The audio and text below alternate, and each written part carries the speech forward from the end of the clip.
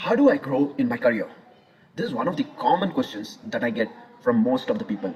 As a mid-career transformation coach, this is a generic question which comes most of the times to me. And when this question comes to me, I tell people, ask. And people are like, yes, Fatha, we are asking the same. How do I grow in my career? Ask is nothing but a three-step simple formula, three secret ingredients that can help you in your career growth. Number one in that is A for attitude. Attitude is everything. Without attitude, you cannot do anything in your career or in your life.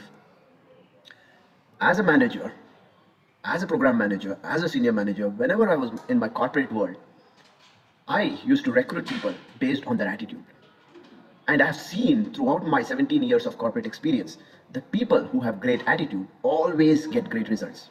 Because they are not the one who blame others, or they are not the one who are always waiting and not doing things. But people with great attitude will take up challenges as opportunities. People with great attitude have open mindset to learn, to explore. So when you have great attitude, that is the basic foundation that will help you in your career growth. Number two is skills. Now, once you have great attitude, because of your attitude, people will love you, they will like you, and you will be able to establish those connections with people. But you also need skills. When you have great skills, then you will be able to get to the level, you will be able to achieve the kind of success you always wanted to. But yes, you need to understand, you need to identify the right skills and work in that direction. Because skills are what pay you. And we know all skills are learnable.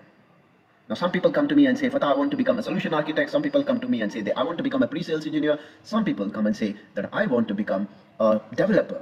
Some say I want to become a support engineer.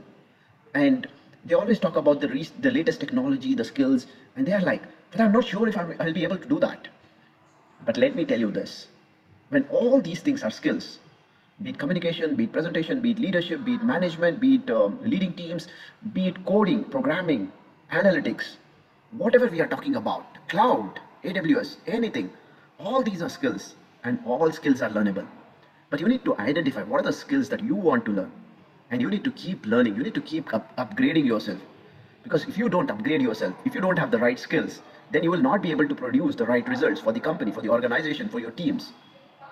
And that takes me to the next step, that is, the number three is knowledge sharing. I have always believed in sharing knowledge because that's one of my core values. But what I've seen is many people are hesitant, in the corporate world, many people are hesitant to share their knowledge.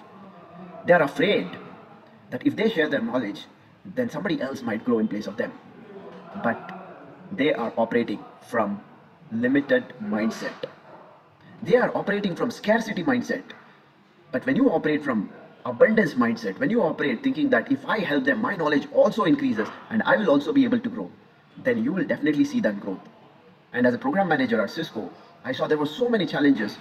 The mindset, it was difficult to work with people because they had the mindset, fixed mindset, where they were not ready to share knowledge.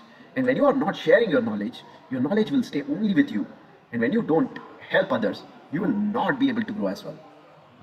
So you need to start sharing knowledge, because when you share, you will always get more.